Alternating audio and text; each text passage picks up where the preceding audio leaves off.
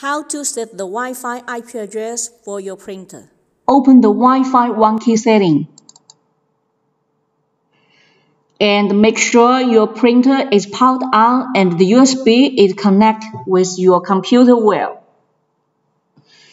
And click the printer port test to make sure the USB is connected well or not. When you see something has been printed, that means the USB is connected well. And the rest do not change it. What we need to do is to input our computer's Wi-Fi name and the Wi-Fi password and the IP address, the first port. Okay, let's do it.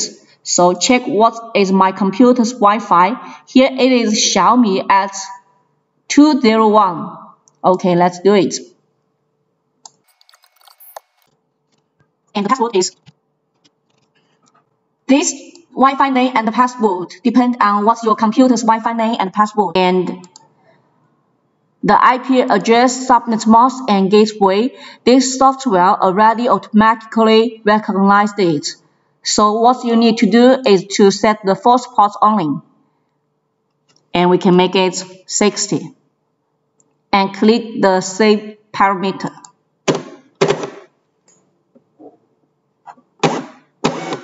When you see something has been printed, that means the Wi-Fi setting is success.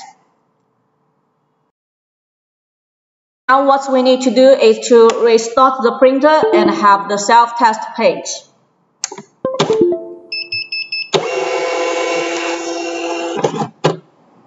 It is setting success because we have set the 60, we have just set it in our self-test page. So how to make sure it's working? We also have method. Now we remove the USB. The power cable. Only have the power cable. And in the software, we click the Excellent, input the parameter 31 and 60. Click Print Post Test to check it's working or no by the Wi-Fi IP address.